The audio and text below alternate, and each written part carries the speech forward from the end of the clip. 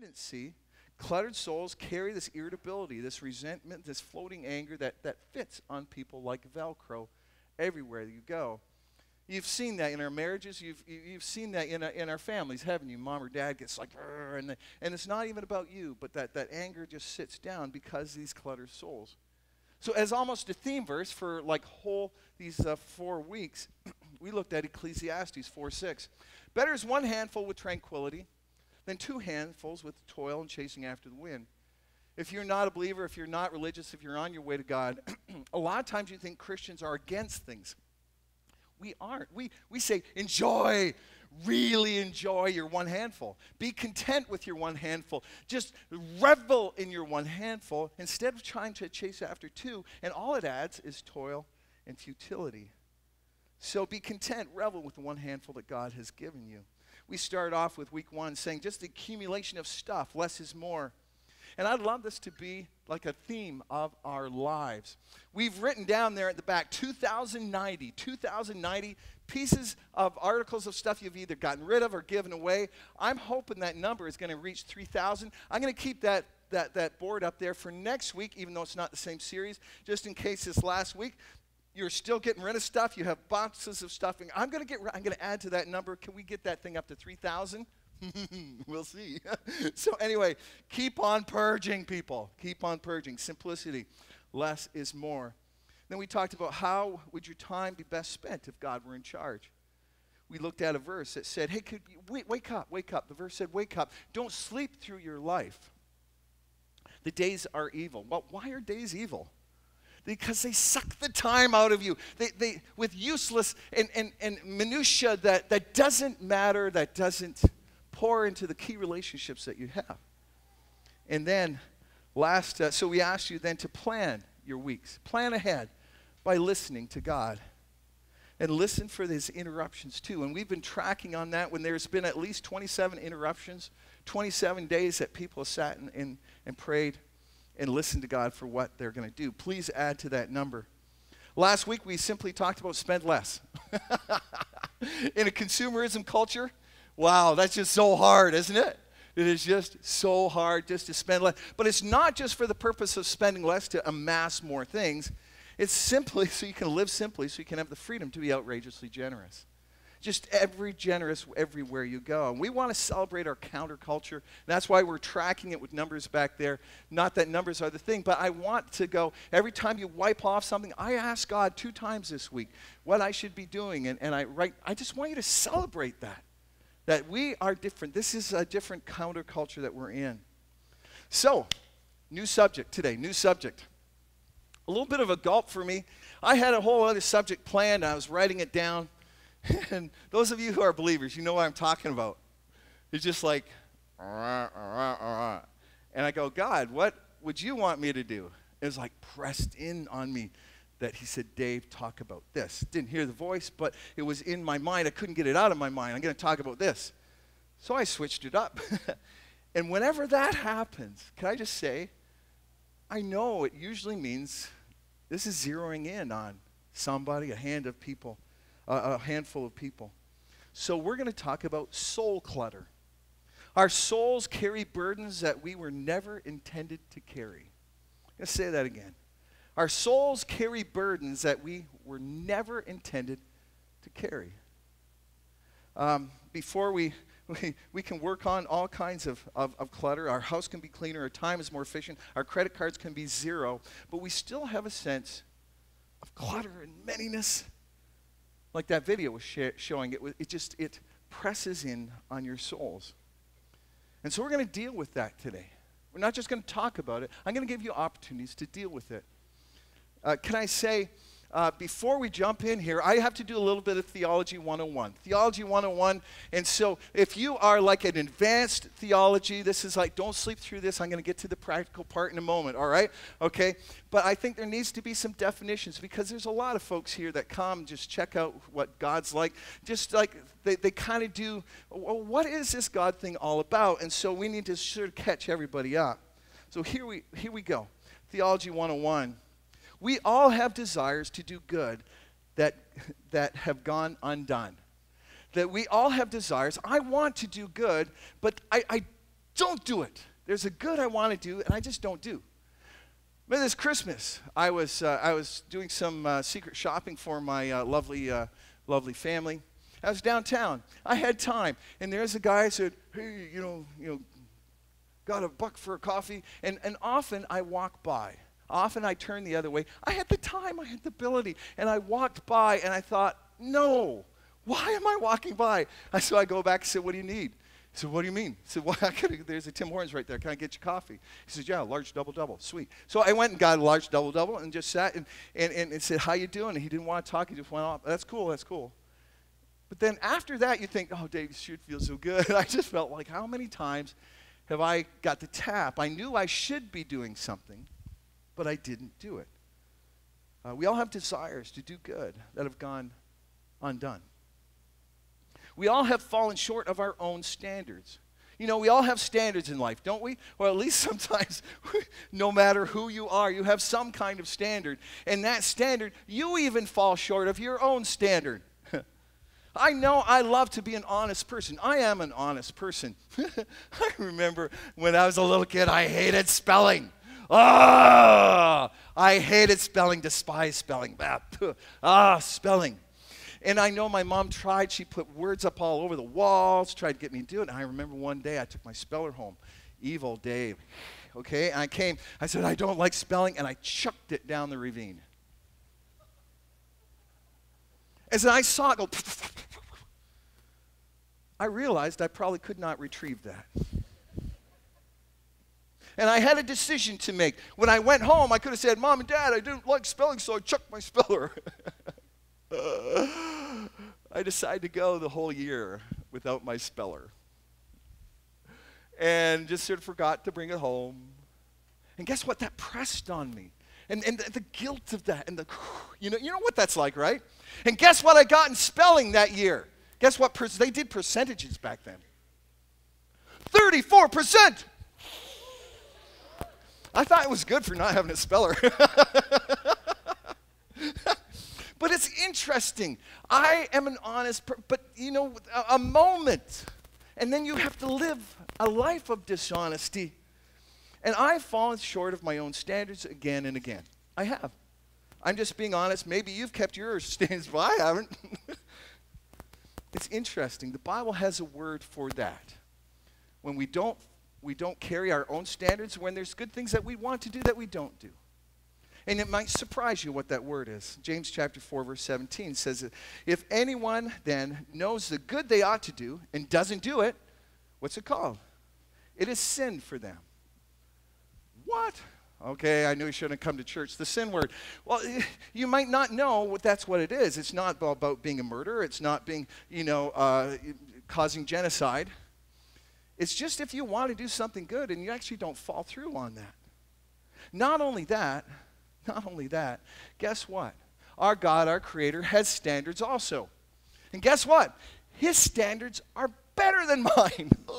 That's a shocker. His standards are higher than mine. His standards are amazing. And guess what? He made me to be able to work a certain way. Like I'm created, I'm manufactured. I remember cleaning up my basement once. I was cleaning up with a vacuum cleaner.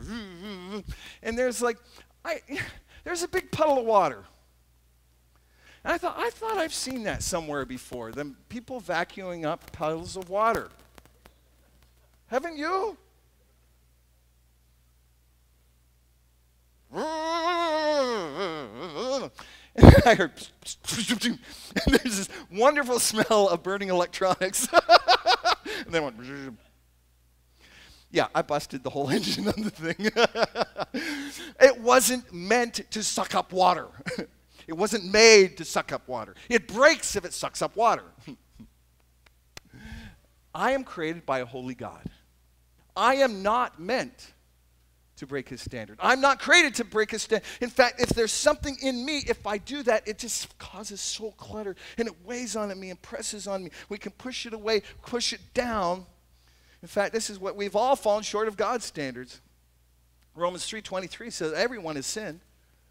Your pastor has. Everyone has. Everyone has sinned. We all fall short of God's glorious standards. We're not meant to carry this sin.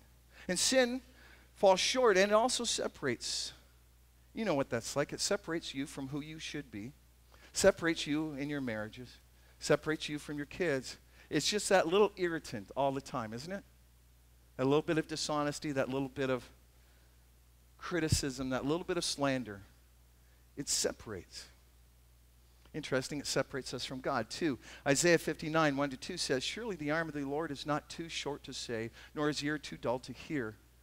In other words, they're calling out to him, God, why don't you help? God, why don't you help? God, why don't you help? Is it that God can't do it? Or is God deaf? He can't hear. And then the solution is here. But your iniquities, is another word for sin, has separated you from your God, and your sins have hidden his face from you, so he will not hear. It just separates us from the people that we love the most. So we've fallen short. We've all been separated. We need to be reconciled. A lot of people talk about God, and you'll hear this in some churches, as if God were the great-grandfather. Aren't grandparents awesome? Amen. Yeah. Can I hear an amen for grandparents? We actually have some of them here, yeah. And I know how you work. I know. You know, the parents go boom, boom, boom, and you go ha, ha, ha, ha, ha. Anyway, and you help them out, and you feed them other things. Here's sugar, and go back to your parents, right? Some people think God is like that. Oh, you cute little guy. I'll forgive you. Here's some sugar. Unfortunately, God is also justice. Maybe it's fortunate. You wouldn't want people to get away. You would want a Hitler to actually pay justly somehow. But we've all fallen short, so we all have to pay. This is why the Bible is so full of those animal sacrifices in the beginning. It was like he had to tell you, God had to tell you, sin has a price to it, has a price to it, has a price to it. Year after year, death after death, sin has a price to it. Somebody has to pay. This is why Christians, by the way, we celebrate the cross. Because when Jesus came to the cross, it wasn't just that he was tortured, mistreated. Yes, that's true. But guess what? His ultimate sacrifice paid for me, your pastor. All my junk, all the things that had to be paid for, I got paid for. I got paid for because of the cross. And so we wear crosses. Easter is a big deal. Jesus paid my debt. He beat the works of the evil one, basically neutered the evil one. He brought healings for our soul. He brought freedom from guilt, brought reconciliation to the Father, all through the cross, the cross, the cross. So sin is falling short of our own standards and ultimately God's standards. Sin separates us from whom we're meant to be and from our God. Sins were paid for on the cross by Jesus. Well, who can appropriate this? Who can get this? Who can say yes to God? Well, is it everyone? No. Is it you have to work harder? No. God made a choice, and this is what actually the book of Romans is all about. God made a choice. He said, this is my choice about what it's going to take. It's going to take faith, a step of faith. And that's it. And that's the theological background for our soul clutter. We walk around with the pressing of sin that we've done, that people have done to us. And it's the burden we carry. Well, great. That's awesome news. Way to go, Dave. That was such an encouraging news.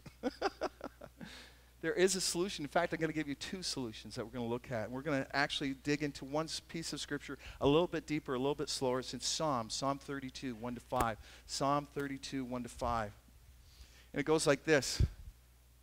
This is mentioned at the first of Psalm of David, and so certainly he would know about sin pressing in on him. And this is what he says. Blessed is the one whose transgressions are forgiven. Isn't that awesome? Forgiven. Forgiven. I'm not sure how that feels to you. Forgiven. Whose sins are covered. Blessed is the one whose sin that the Lord does not count against them and in whose spirit is no deceit. This that sort of phrase, that no deceit, is going to come up in the New Testament equivalent to this. So pay attention to that one. Isn't it blessed? Aren't you happy? Aren't you fulfilled? Isn't it wonderful to be forgiven? Yeah, thank you. I needed somebody to say that. Kudos. All right. Yeah, the little baby she was going to grow up Pentecostal. Awesome. Isn't it awesome to be forgiven? And he says, blessed are those whose spirit is no deceit. In other words, I'm not holding things back. And it goes and says it here. When I kept silent, my bones wasted away. That's the carrying of this weight. I just kept it in. I pushed it down. And I was just, my whole body was just being stretched. My bones were wasted away through my groaning all day long. And then on top of that, God was pressing on him too. For day and night, my hand was heavy on my strength was sapped as the heat of the summer. And aren't you glad that the psalm doesn't end there? Is it a lot? Too bad for you. But it continues. Then, instead of being deceitful, then I acknowledged my sin to you, talking to God. I did not cover up my iniquity. I confessed my transgressions to the Lord. And you forgave the guilt of my sin. And then it goes back almost like to the first of the psalm. Blessed is the person that is forgiven. Isn't it awesome? I was pressed down, and I'm carrying in this weight. And guess what? I decide to confess it to you. I decide not to be deceitful. I decide to be fully honest with you, God. I'm going to just bare my soul to you, God. And guess what? You forgave the guilt. And it's gone. Oh. Amen. All right. We'll work on that. So the solution to the clutter of sin is confession. The solution to the clutter of sin is confession. Psalm, I tried to push it down. My soul became, but I confess that. It's interesting, the New Testament talks about this. A letter written to Christians. This is not to people on the way to God. This is for us Christians. It says, if we claim to be without sin, we deceive ourselves. Isn't that interesting? It refers back to the Psalms. It's a deception. We're not honest with ourselves. We're not honest with God. If we say, no, I'm good. I don't have any problems. I'm better than everybody else. You know the Bible says, liar. You're lying to yourself. You're lying to God. And the truth is not in us. I hope you realize, does that make some people feel good? Like, you're not the only one. You're not the only one that messes up. We're all glorious messes. And then, is there a solution? Yes. If we confess our sins, he's faithful. That means he does it again and again and again and again and again and again and again. We're going to find out how many times we do it. Again. And just. In other words, he's not a grandfather. There is a just payment for this. The just payment is Jesus on the cross who bled and died and carried the weight of my sin, the wrath of God against my sin. That was all poured out on Jesus. And so now, God is now just. He's not just being a good grandfather. He is just to be able to forgive us. And will forgive us our sins and purify us.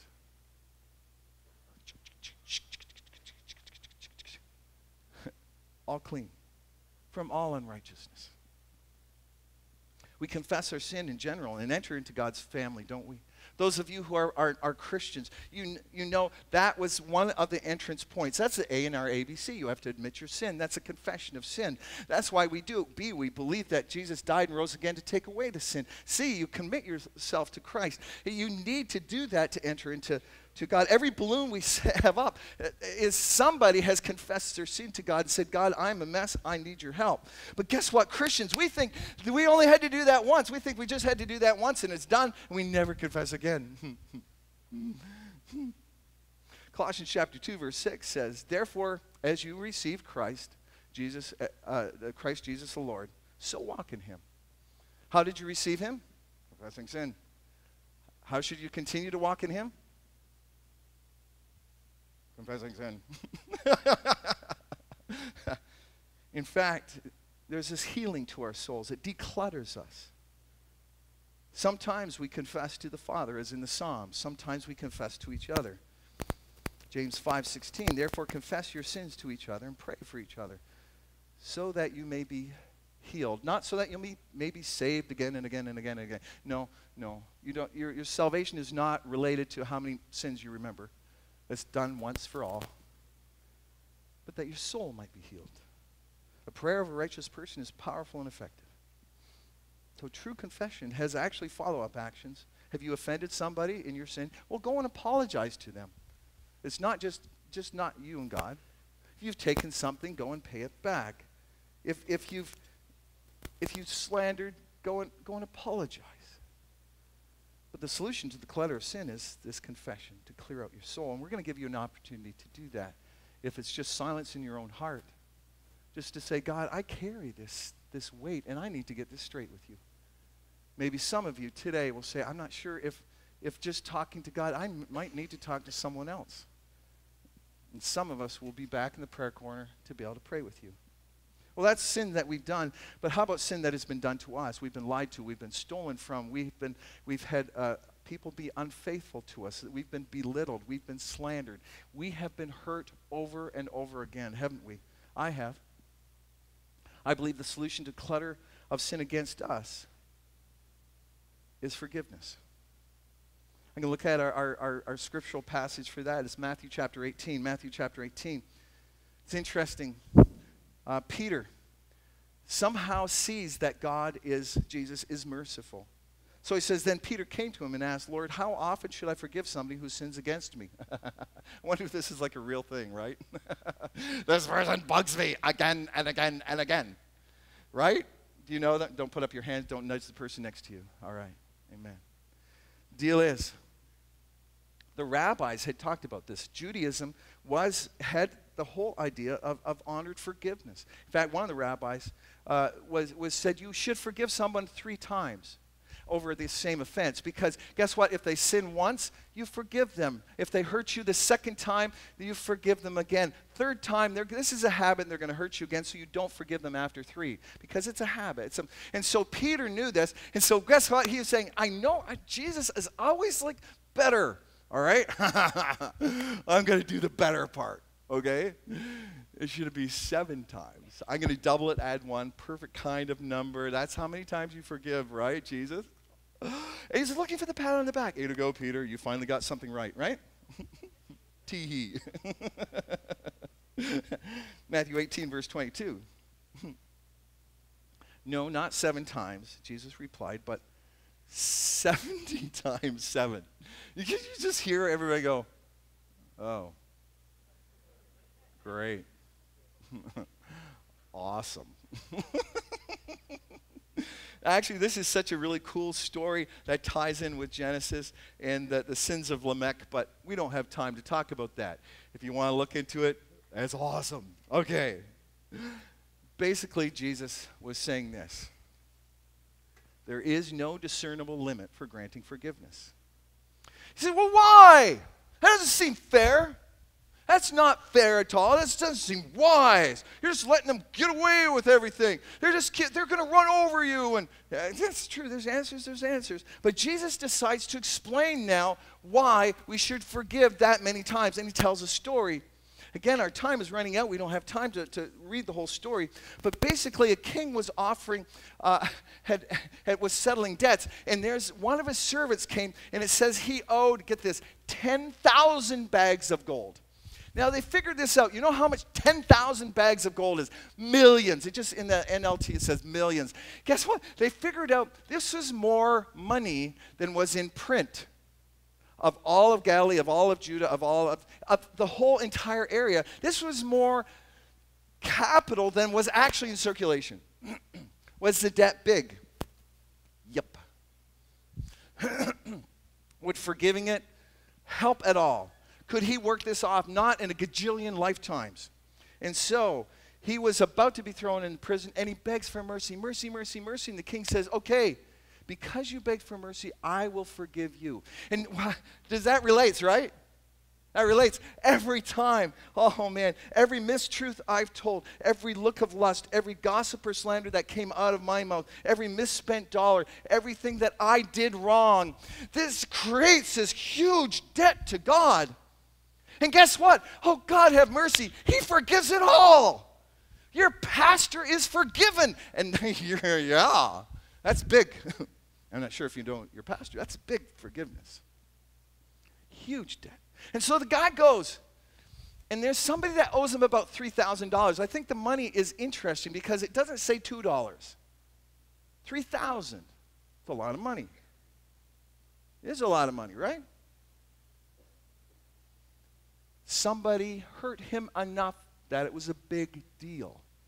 It wasn't $10 million. It was a big deal. This wasn't a little thing. So the guy said he took him by the neck and tried to choke him. Then he throws him in prison and says, I won't forgive you. And then the king turns around and hears that and basically says, how dare you? I forgave you so much, and you decide not to live a life of forgiveness. Interesting. We carry the weight of unforgiveness on our soul. You and I, we all do. Little bits of it hang on like dust in the corners. Some of you are carrying heavy loads of unforgiveness. And I know you want to take off and run away right now. We've got people on the doors. It's okay. I think the first thing we do is pray forgiveness. There's some things that you just can't do, but to say, Father, I forgive them for, name the offense. I've had people that have hurt me so bad. I've gotten ulcers over it. Remember once somebody said, Dave, you should see all the things this one person's putting on Facebook. Look it up. I'm not going to look it up. You nuts? So I'm going to say, God, I forgive them for their slander. Praying forgiveness is not becoming their friends. Interesting. When King Saul and King David were having it out in the wilderness, King Saul said, listen, forgive me. I've done you wrong. I've done you wrong. And David says, I'll accept your forgiveness. And King Saul's come back to the palace, and David wisely said, no. I don't have to be around you. I don't need to be your friend. I don't need to be your closest friend. I don't need to be hurt again and again. I don't need the wounds to be ripped open. But God, I will forgive you. You don't have to actually go and talk to them. And in fact, it's interesting. What happens, Dave, if they're not sorry, if they're still not sorry for what they did? Give you a solution, a situation. Jesus is dying on the cross, and they're like mocking him and about to stick a spear in his side. And guess what he says? Father, forgive them. Were they sorry? No. Were they continuing? Yeah. It was an act of forgiveness. It was an act of forgiveness. Father, forgive them, for they don't know what they do. You don't. Praying forgiveness is not becoming friends. It's for your own soul. Praying forgiveness releases the offenders to the hands of God. Well, aren't they just going to get away with everything? Well, guess what? You don't get to make those choices. You get to now give the vengeance of that over to God. Romans 12, if it's possible, as far as it depends on you, live at peace with everyone. Hear that? If you like to be a stir, if you like to be a poker, listen to that verse. As far as it depends on you, please be at peace with everyone, especially in the community of Christ. Don't take revenge, dear friends, but leave room for God's wrath. For it's written, it's mine to avenge. I'll repay, says the Lord. I'll take care of it. Release them into my hands. Father, I forgive them for their slander. I release them into your hands. And then the third thing I suggest, forgiveness prays a blessing on the offender. Matthew 5:44, but I tell you, love your enemies. Pray for those who persecute you. Dave, I can't do that. I understand. Then pray for strength to do that. What's a blessing? What's a blessing? What do you want? Pray that they have whatever you want. I remember somebody helping me with this. There's a man that said just nasty things about me, told me I should get out of ministry. I was no good for it. Said horrible things about my wife, all kinds of wonderful things. And I was holding on to that, but I didn't even know. It was a little dust bunny somewhere. So I asked God, who do I need to forgive? And his name came up. And so, Father, I forgive him. Father, I forgive him for the words he planted in my soul. I release him into your hand. What kind of blessing do I want? I pray for him help. I pray that God would draw close to him. I pray that his children would fall in love with you. Amen. It's funny what that does to your soul. It clears out the clutter. Some reason it snips off something that you've been carrying with you. And it releases you from the clutter I'm going to ask our worship team to come on forward. I'm going to invite you all to clear the clutter of your soul, clear the clutter of sin by confession. As we sing, as we wait, as we listen, could you ask, Spirit of God, do I need to confess anything to you? And do it. If it's a weight on you, I'm going to go to the prayer corner, and I have some friends back there too. If you'd like to pray with a woman, there's a woman back there. If you would like to confess, I would hear that, and I would pray for you. I'm not a priest. I cannot absolve you. Only Jesus can. But as we pray for each other for healing, I will do that. Some of you need to clear the clutter of sin against you by forgiveness.